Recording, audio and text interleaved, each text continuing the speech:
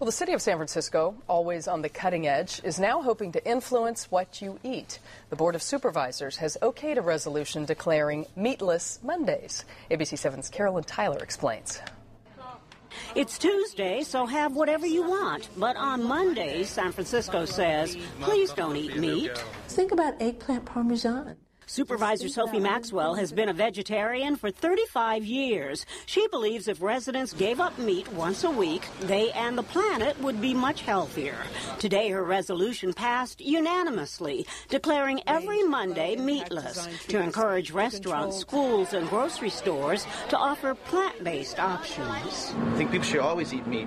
Carter Nguyen works for Prather Ranch, known for its certified organic beef. He's not down with that veggie thing. Vegetarians aren't necessarily healthy themselves. They consume a lot of tofu and soy and corn-based products that make fake meat, which doesn't make any sense to me. It makes sense to others like former Beatle Paul McCartney, who's part of the International Meatless Monday campaign, designed to reduce our carbon footprint.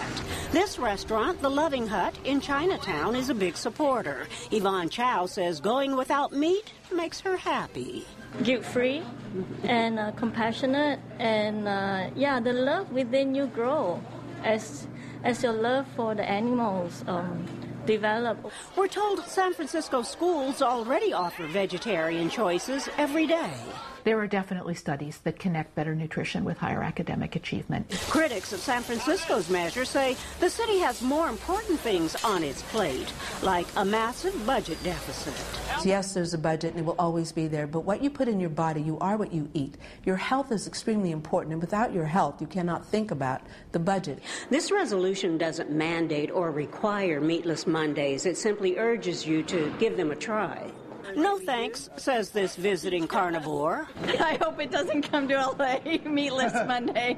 Yeah. Other American cities support the concept, but none goes as far as San Francisco. In San Francisco, Carolyn Tyler, ABC 7 News.